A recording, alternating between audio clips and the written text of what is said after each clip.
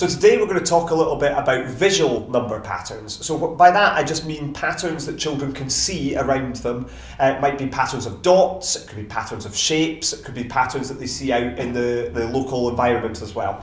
But I've got a couple of examples here. Domino patterns we call them here, but it doesn't just appear on dominoes, you get them on dice and during dice games as well. Children initially won't recognise that that is 3. They'll have to learn that.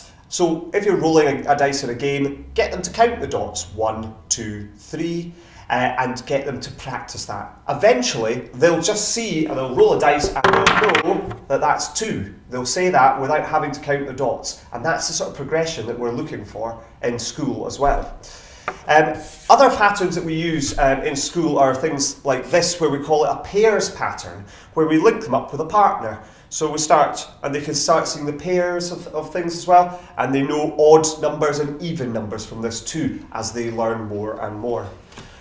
A really important type of patterns is actually finger patterns as well. A lot of children will be able to tell you their age, but I wonder if they can show you their age on their fingers, if they're 3, or if they're 4, or if they're 5. Sometimes if you put out a number of fingers and ask your child to count it, that's quite good as well. Getting them to touch count each finger as they go. It's a great way to practice that skill too. And as they get more and more confident, they can start by using 2 hands, adding up the numbers as well, or counting from 5, knowing that's 5, and going 6, 7, 8. And you get a real progression with that too. These are all really important skills that help with the wider numeracy that your child is learning at school too. And we'll see you next time.